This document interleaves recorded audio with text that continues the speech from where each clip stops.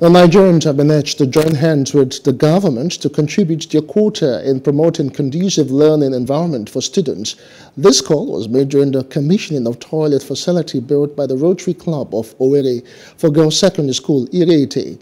The club says the aim of the project is to reduce open defecation among the students. Meanwhile, management of the school and the students expressed gratitude to the club for the gesture. Are members of my club, Rotary Club of Owerri Cosmopolitan, and we thought it wise to come over here and build up a 2-unit toilet facility.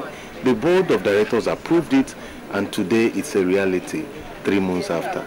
And we are using this to commemorate our 1 year in existence. Our club was chartered on the 23rd of April 2021, and today is exactly a year plus 2 months that we are chartered as a club, and this is our mega project that we are celebrating, where there has never been one. So indeed, it's a wonderful day for us in Rotary because we are fulfilling one of our core areas of focus for the children who before now have been going into the bush and going into dangerous areas to relieve themselves, now have a modern facility to use. So I thank the president of Rotary Cosmopolitan for first finding out this need, because where it is quite localized inside.